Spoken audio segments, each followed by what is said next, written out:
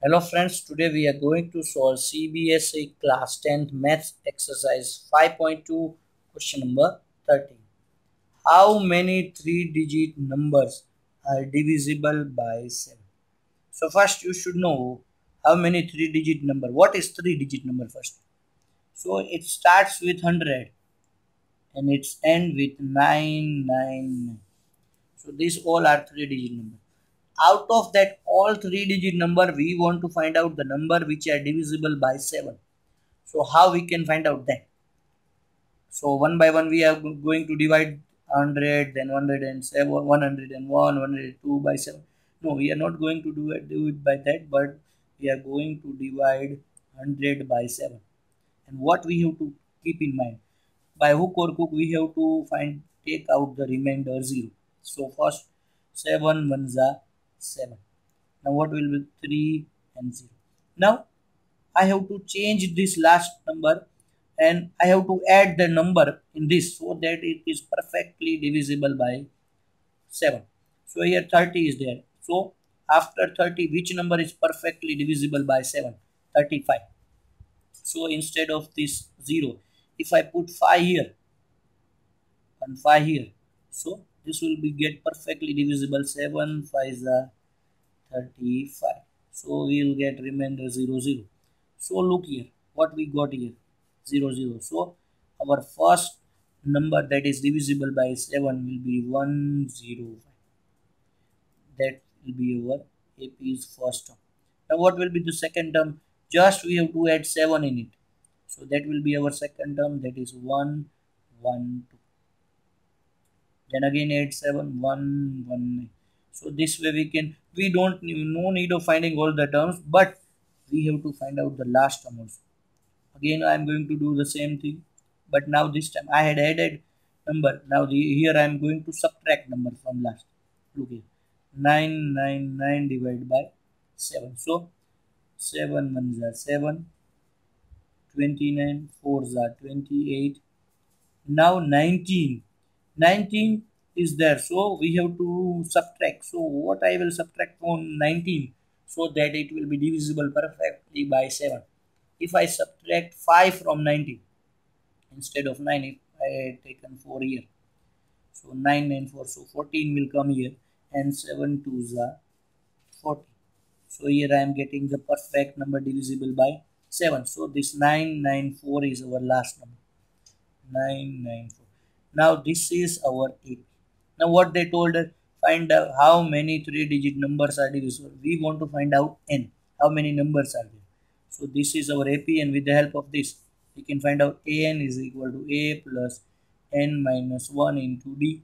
So an, that is 994, a, that is 105, plus n we want to find out minus 1. And what will be the difference? We know we had added 7 in it, so our difference will be 7 only. Now take this 105 on that side, and this will become 7n minus 7. So subtraction 14 minus 5 9, and this 8, and this 8 9 minus 1 8. So that again this minus 7 will come here, this will be plus 7, and this will be 7. So this 9 10 16 carry 1 9 8 divided by 7 is equal to, and I had taken this in the denominator. Now cancel it. 7 1 is 7, again 1 9 19, 2 is 14, 14 56. So 7 8 is 56 8.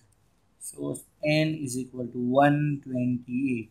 So there are total 128 terms of 3-digit numbers which are divisible by 7.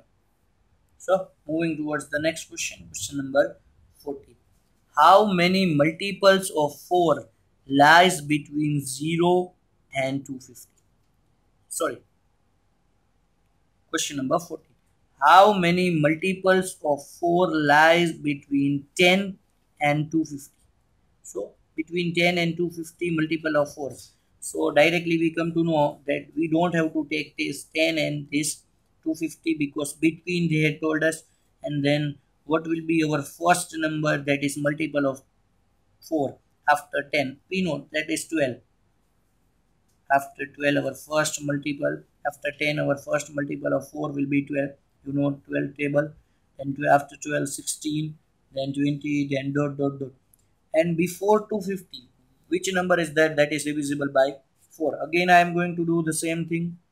250 divided by 4, 6 are 24, and it's 1010. Instead of 10, if I would have got here 8, it would be having perfectly divisible by 4. So instead of 250, if I will take 248, look here. So it's 4, 6 are 24, and 0 0, and this 8 will come here. 4 6 4 2 are 8, and here 0. So our last number that is divisible by 4, that is 248. Now this will be our AP, and we have to find out how many terms are there. So we have to find out n. Again the same formula, n is equal to a plus n minus 1 into d, that is 248 is equal to a, that is 12, plus n we want to find out, and our difference is plus 4. Now subtract 248 minus 12 is equal to 4n minus 4. So 6, 3, 2. Now this minus 4 will come here, this will become plus 4, and this will become 240 by 4 is equal to n. So 60. Total 60 numbers are there between 10 and 250 which are divisible by 4. N is equal to 60. So this way we can solve this. Thank you so much for watching my video. If you like it, please subscribe to my channel so that I can bring more such videos.